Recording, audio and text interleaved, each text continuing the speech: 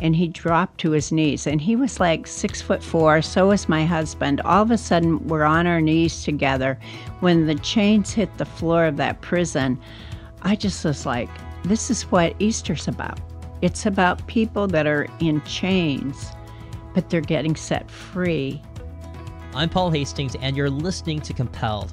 Real people telling true stories of God's compelling love working in their lives. We're starting the first week of our podcast by releasing 3 episodes right now, all at once, to give you a taste of what's to come. I'll tell you more about Compelled and share a sneak preview of our next episode right after our story. But for now, I hope that you're encouraged by the story of Linda Strom, a woman who's brought the light of Jesus into prisons and specifically to death row inmates for over 30 years. God has used Linda and her ministry, Discipleship Unlimited, to touch the lives of countless prisoners. This is the story of Linda Strom. Linda, thank you so much for joining us on this episode of Compelled. Can you describe for us your life growing up and then how you came to Christ? So my whole childhood was very similar to the women that I work with today. I do work in prisons, and I work with women that come from very dysfunctional and many times abusive backgrounds. My father was physically abusive. My mother was verbally abusive. And at the age of 17, I found myself in a relationship with a young man I met who rode a motorcycle and was kind of like Fonzie. And I ended up pregnant at 17 years of age, ended up getting married on the day after Christmas when I was 17, and had a son, and that marriage didn't last very long. At the age of 19, I was separated from my son. He was left with his grandparents, and I moved to Minneapolis, and I wondered, where was God? I was looking for the God of my grandmother. She would always be saying scripture to us or singing hymns. It was like you could depend on my grandma to give you a word of hope. And one of her favorite verses is, with God, all things are possible. And she explained to me that she would be praying for me every night, every morning, and that God was going to be greater than what I was going through at that time. And at 19, I met another man that would become my husband. It was at that point in my life, separated from my son in a second marriage. Neither one of us were Christ followers at that time, that I thought, I'm repeating the pattern of my parents. I knew it, but I didn't know what to do because my mom had been divorced and married many times, and so had my dad. And here I was at 20 years of age in a second marriage, and it was going nowhere, separated from my son. And I remember getting on my knees that night, and the reason I was on my knees is I'd thrown a pot of beans at my husband. It wasn't like I was so spiritual, but I had to clean them up. Oh, wow. Oh, wow. So I'm on my knees, and I'm saying, God, if there is a God, and if you're real, you got to help me, because if you're not real, I'm not going to make it in this world. And I was broken. And that night, as I cried out to God, I stayed home. Billy Graham was on TV, and he was speaking on marriage. That's how good God is. And I can't tell you anything he said about marriage that night, Paul. The only thing I can tell you was that he said, as high as the heavens are above the earth, that's how great God's love is for those who fear him.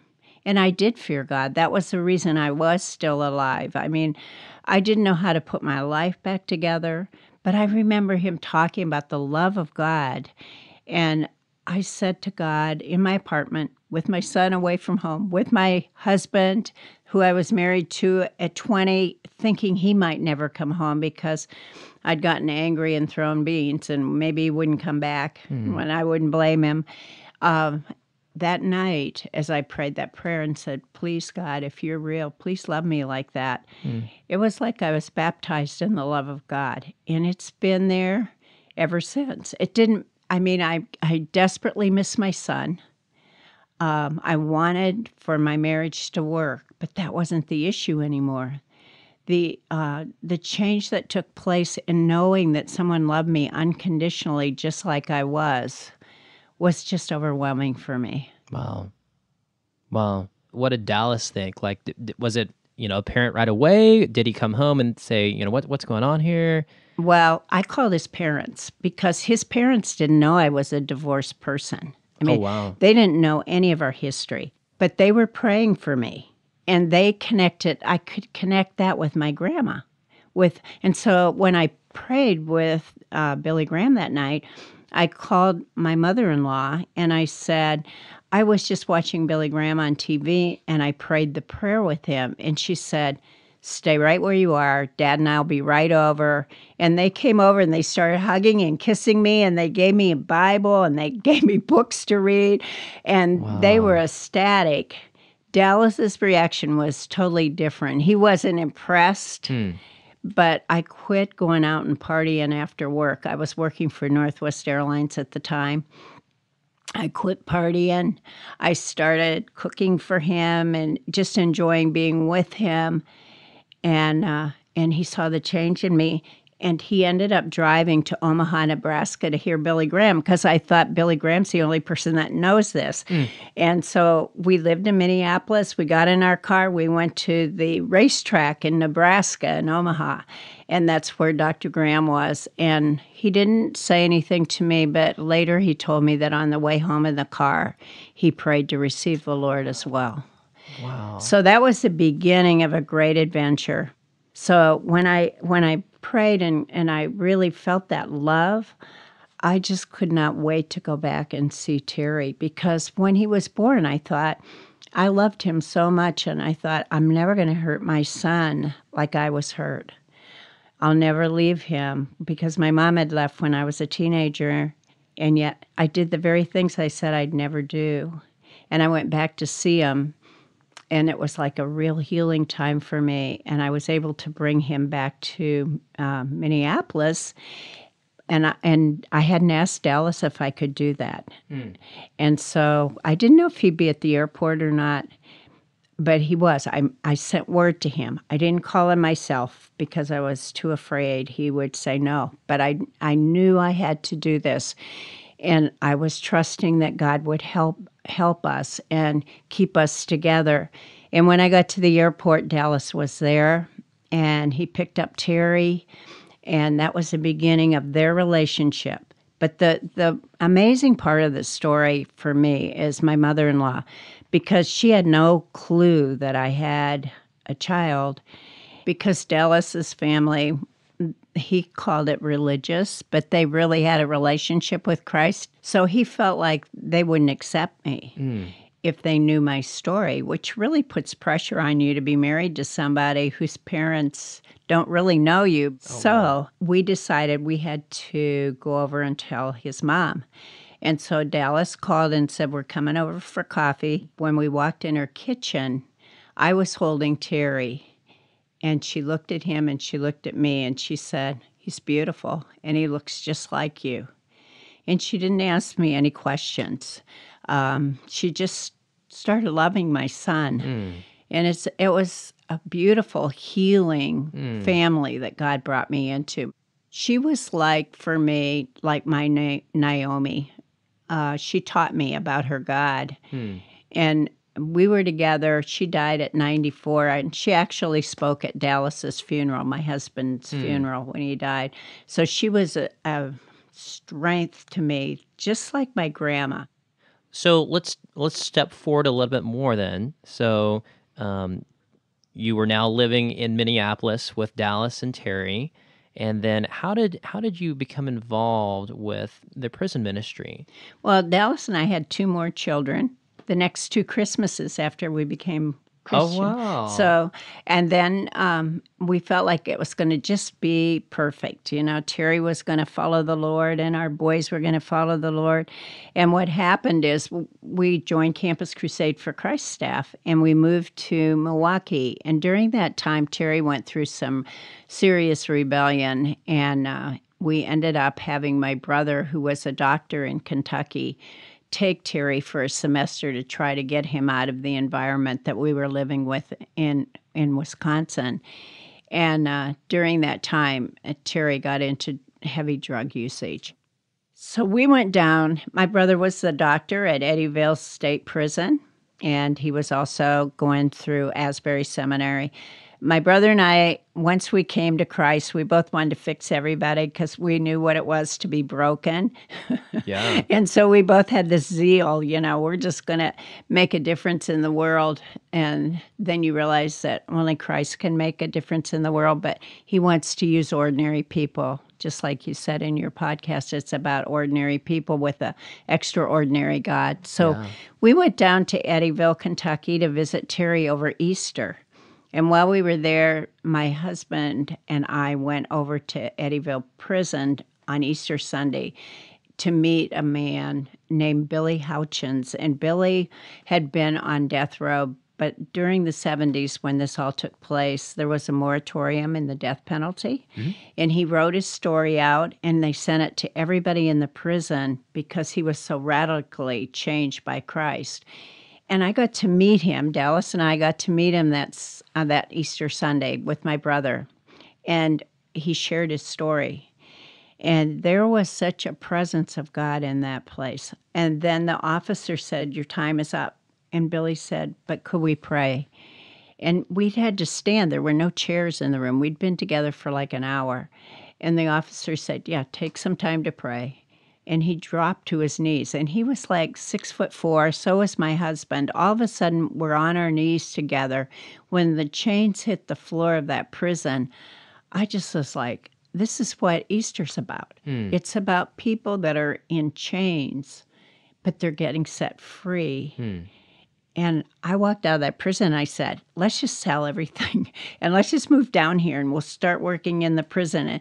And like my husband was married to somebody that's like, I'm emotional. And he was like Scandinavian and he didn't know what to do. So he just kind of would pat me and say, well, we'll pray about that. We'll think about that. We'll talk about that. But a year went by and we hadn't done anything. And then we got the call in Wisconsin to do a marriage seminar up in the northern part of the state.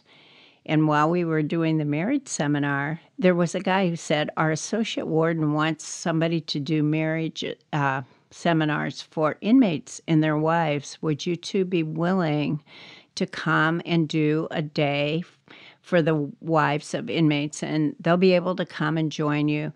Well, we started doing that, and we did it for 20 years, every month, in many different prisons in the state of Wisconsin, under the state of Wisconsin. So actually, they paid the ministry for us to come and do this. And then we got a center in the inner city of Milwaukee, and we'd have big parties when guys would get out of prison for their families. We started doing child evangelism for and some of the most wonderful things happen when you're in this, where Jesus tells us where the action is. He said it's with the homeless, with the naked, with the prisoner. So we would have these parties where children would be marching and singing to Jesus, and you have Black, white, Hispanic people, and you're just one in Christ, and it was a wonderful season. And then Prison Fellowship picked us up. And so they asked if we would be contract speakers for them. And that's how I got to Texas. Now, let's loop back to Terry. So how old was Terry at this point when all of this was going on and you and your husband now were involved in prison ministry? Where was Terry at this point in time? Terry was at a point where he was saying he didn't really even know if there was a God. And we went through many years where Terry struggled. He wanted to believe, but he had a lot of brokenness. And it was really hard for me because as a believer, I had asked for forgiveness, but I couldn't get rid of the guilt. And so I took Terry to a counselor to help him because I thought if he gets help, I'll feel better too. We'll all be this happy family. So he saw his counselor for about 7 times, and then Tom, the counselor, came out and said, "It seems like you're the person I need to see." You, Linda, were the person that needed to see. Yes, yeah. And so he started talking with me, and I said that one of the things I couldn't get over was that I had been a bad mother. And he said, "Are you saying your son is bad?" And I said, "No, I'm not saying that." And he said, "You really are." He said, "You know, you've asked for forgiveness. He's granted you forgiveness. Now you need to surrender him. You need to let go and trust God in his life." Well, that just sounded just crazy to me. My son was 17, using all different kinds of drugs. There wasn't seemed to be anything I could do. We tried some treatment. He ended up leaving the treatment center because he wasn't ready. And I needed help. And so one night when Terry was late and getting home from work, because he lived with us for quite a while, I was really worried about it. And I was thinking, is he going to be all right tonight? And then I got on my knees and I said, "God, please help me to receive the forgiveness that you've given me. I know you forgive me, but I can't get rid of all this guilt." And so I prayed, and as I was praying, I just laid it at the foot of the cross, and I just said, "I'm going to stay right here with you until I know in my heart that it's gone, that you paid for that. Even though it's something I regret, there was no way to change it." And that night I got free from that guilt and shame. That is such a beautiful story of God's forgiveness, and thank you for sharing that with us.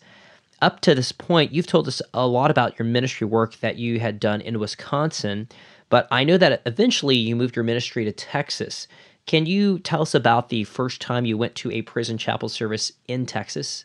The very first night I went into the chapel and I ministered to the women. And you could give an altar call in Texas, not in Wisconsin. So I had all these women at the altar just receiving the love of God. And all of a sudden I thought, my life makes sense now.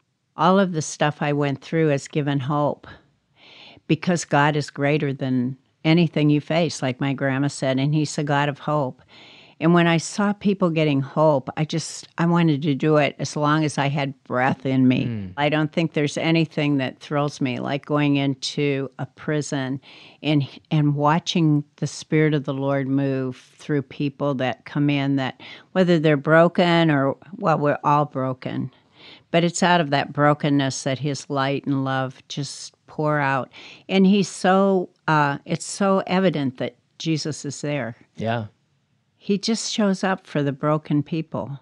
You're right. He does show up for the broken people. In fact, you've written a book called Karla Faye Tucker, Set Free, which is about your friendship with a death row inmate in Texas named Karla Faye Tucker, who would become the first woman executed in Texas in over 100 years. And certainly she is one of those broken people that you speak of.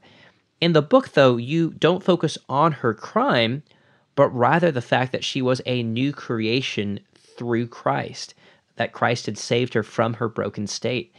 Can you share with us more about your friendship with her? The first time I met Karla Faye Tucker, and I went over to death row, she said to me, "We don't call this death row. We call this life row because the life of the Lord is here." And she didn't want to tell me her story. She wanted to hear my story. She was just alive to the Word of God, and she was not afraid about dying, and she really knew she was forgiven. And she had learned to do sign language, because one of our girls on death row was deaf. And so she wanted to be able to share the gospel. They became like a little nucleus of, all of them were believers at that point. And so I saw a radical love for these women that they had for each other, and that God had for them. And they were like a little mini church. And Karla just had a shepherd's heart. And she was always like wanting them like to show us if they had written something or if they had a testimony to give. She was like the person that encouraged everybody else.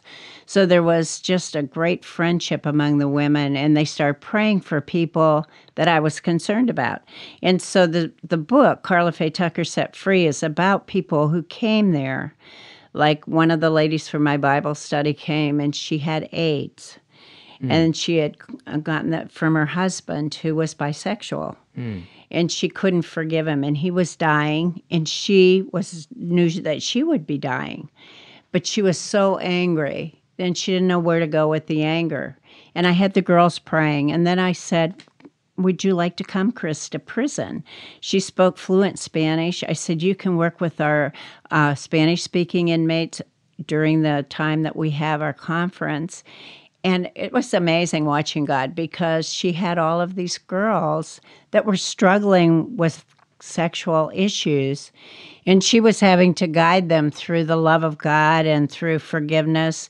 And then she went over to death row, and they prayed for her.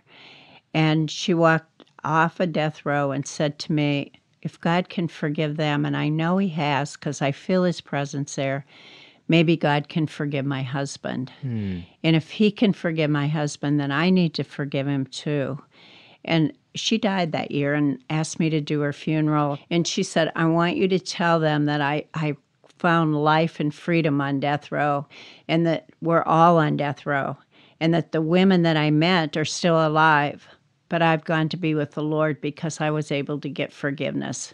And so I begin to see the scripture, a bruised reed he will not break, and a smoldering wick he will not snuff out, as what was happening to people that came to what we called Life Row and saw these women that were murderers lifting up holy hands. They truly were forgiven, and they knew they were forgiven.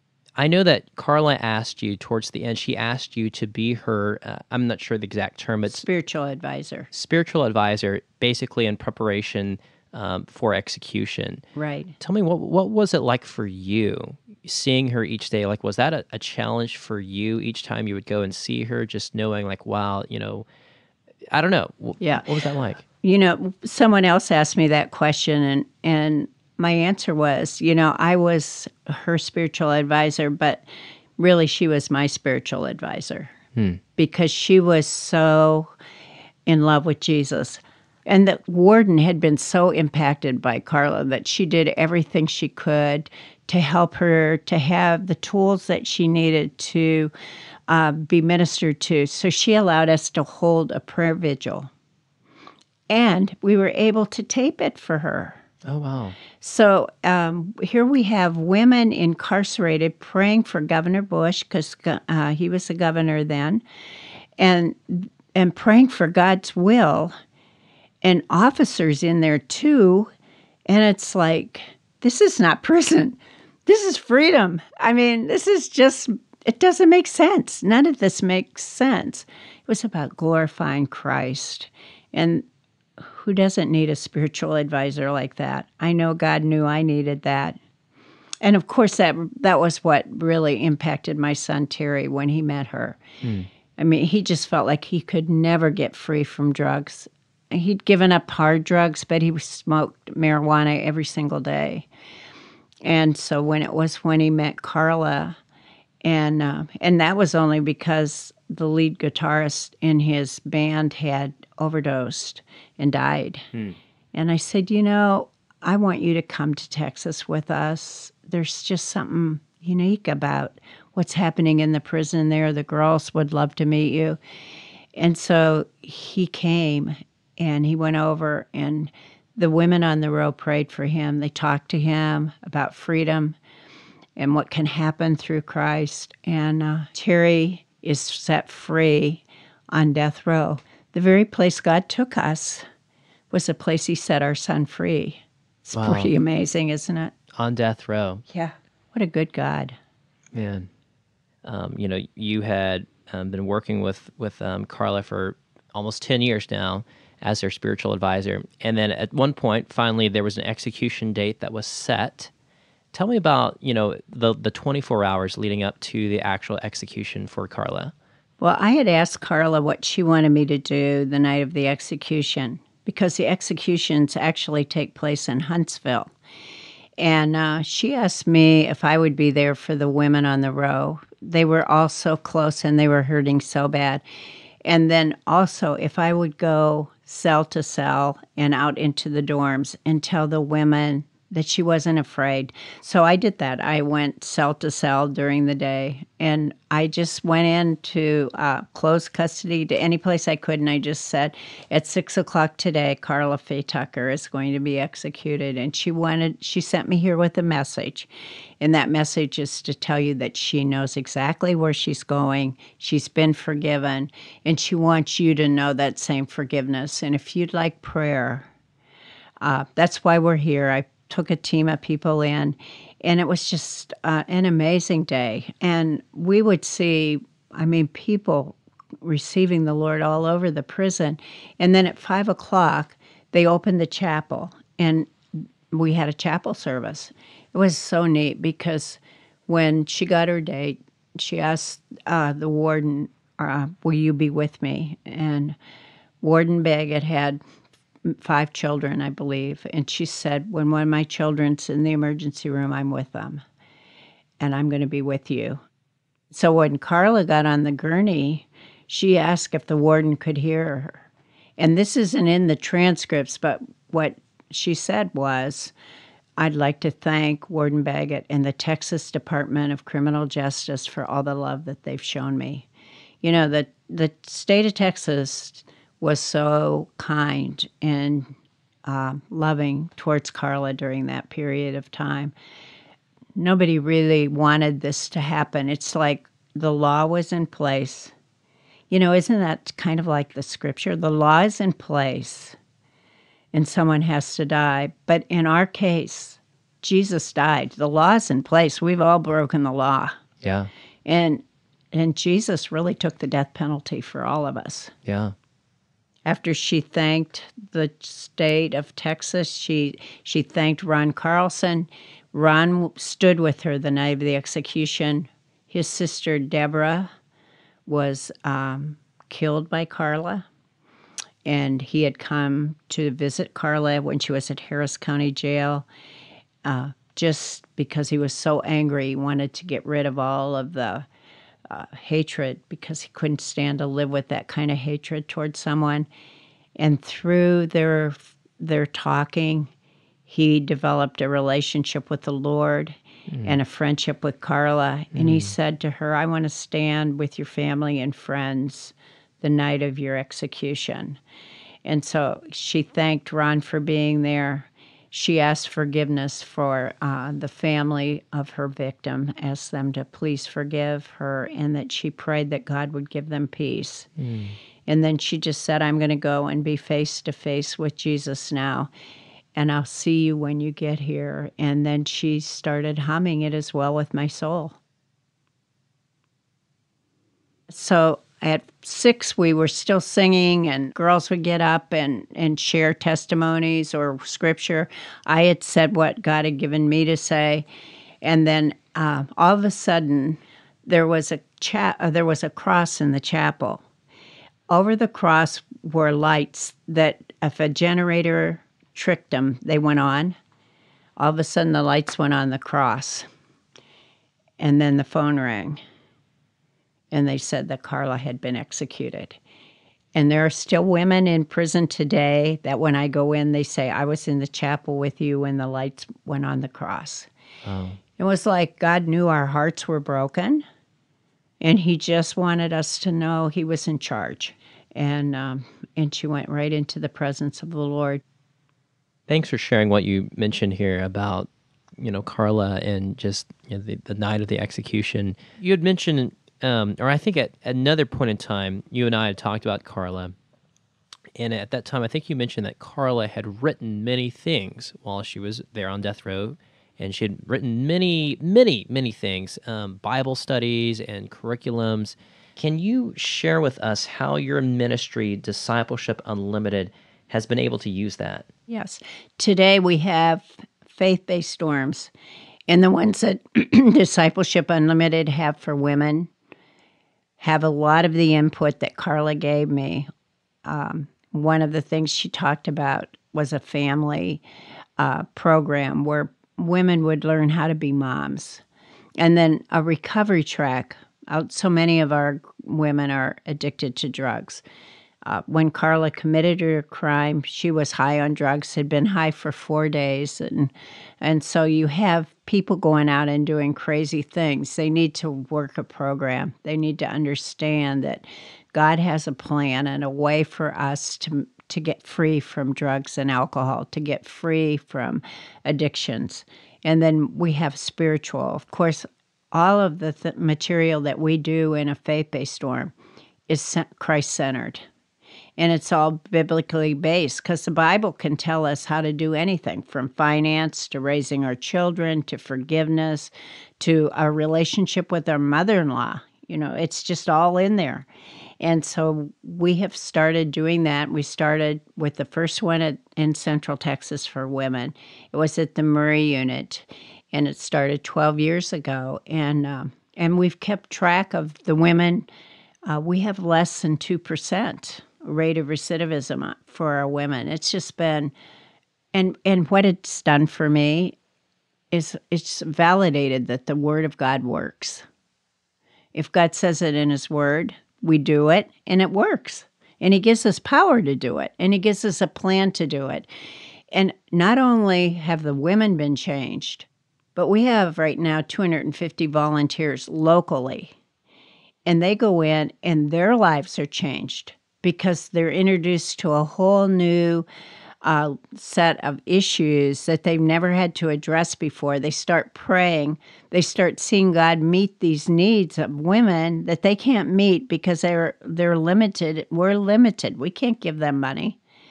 But God brings these just miraculous things in view for all of us to see. He said, "You just come. Let me take care of the rest. It's all covered." And so it's been great. That's an amazing testimony of how God has worked through Discipleship Unlimited. I know that some studies show that the average rate of recidivism in prison is 60%. But just to hear what you had shared just a few moments ago, that Discipleship Unlimited's rate is 2%. I mean, that's just incredible. And I think really bears witness to the power of God's hand at work even in prison. For those that are listening that may have a loved one that's currently incarcerated, what advice would you give them? Well, I would suggest that you really pray, but also perhaps you need to consider going to Celebrate Recovery. That's for people with hurts, habits, and hang-ups. Anybody who has a loved one that's in prison has been hurt really bad. We can become enablers, which is what I was for so long with my son, where I just enabled him to use drugs because I felt responsible. And one of the things about Celebrate Recovery, it's a Christ-centered program, so people in Celebrate Recovery will pray with you. Also, when they get out of prison, it's like you have to walk together with them, but also that you have some good people in your lives that you can turn to as mentors, and be patient.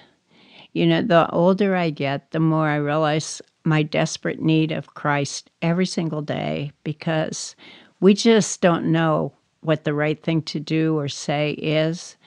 And He covers even when we say the wrong stuff, because nobody gets it all right. But just to know His love and to share His love with those that are incarcerated. I mean, God will give you the strength to do that, and He will give you the wisdom. And the older I get too, the more I realize every one of these cases is so different. But when people have surrendered and gotten on their face before the Lord and said, "I don't have a clue how to do this," He never lets us down. It's kind of like when I was on my knees saying, "If you're not real, God, I'm not going to make it in this world." And He just showed up with His love, and it's a great adventure when you let it go. Just let it go. Yeah. Follow Him. Well, Linda, I just want to thank you so much for just, taking this time out of your day, driving all the way down from Gatesville to here in Austin, and to share this story of God working through your life.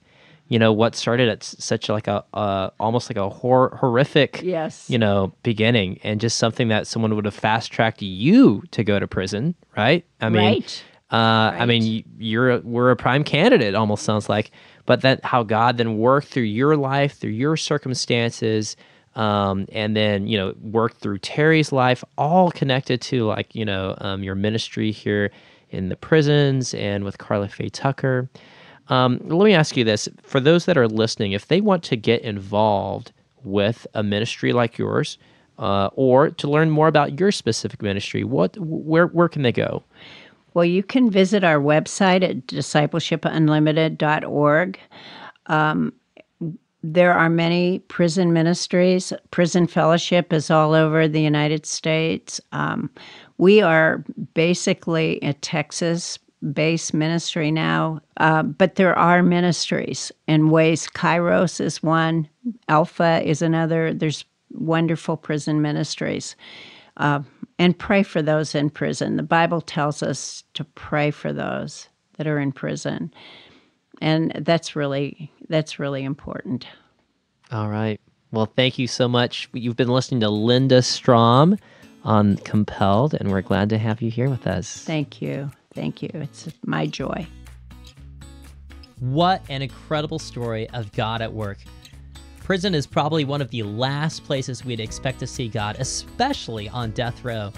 But there he is, changing people's lives through the unlikeliest of witnesses. I hope you were as encouraged by Linda's story as I was. You can learn more about her ministry at discipleshipunlimited.org. If you enjoyed this story, then I've got some great news. We've got more. Like I mentioned earlier, this is the first week of our podcast. Normally, we'll release episodes every Tuesday, but for this week only, we're releasing 3 episodes all at once. This season, you'll hear from a former abortion clinic owner whose life was radically turned upside down by Jesus. And you'll hear from a 2-time NFL Super Bowl champion who discovered that true victory wasn't found on the field. And in just a minute, we'll play you a sneak peek of our next episode. You can find all of our episodes, links to Linda's book and ministry, and more at our website, compelledpodcast.com. You can also find our episodes by subscribing to Compelled on iTunes, Google Podcasts, Stitcher, Overcast, or Pocket Casts. If you enjoyed our show, then we'd super appreciate it if you'd leave us a review and a 5-star rating on iTunes. Also, consider sharing this episode with others that would be blessed by Linda's story. Our show was edited by Zach Fowler, who is a gifted film editor, visual effects artist, and storyteller. You can find Zach and his work at zachfowlerimagery.com. Our logo was designed by Josiah Jost, an incredibly talented logo designer. You can reach Josiah and view his work at siadesign.com. Our website was created by Ben Billups, a digital developer extraordinaire. You can follow Ben on Instagram at ben.billups. Special thanks to my wife, Sarah Hastings, for helping make this project a reality. Without her, this podcast wouldn't exist. And that's it for this episode. Stick around after the music for a sneak peek at our next episode. I'm your host, Paul Hastings, and you've been listening to Compelled. We'll see you next time.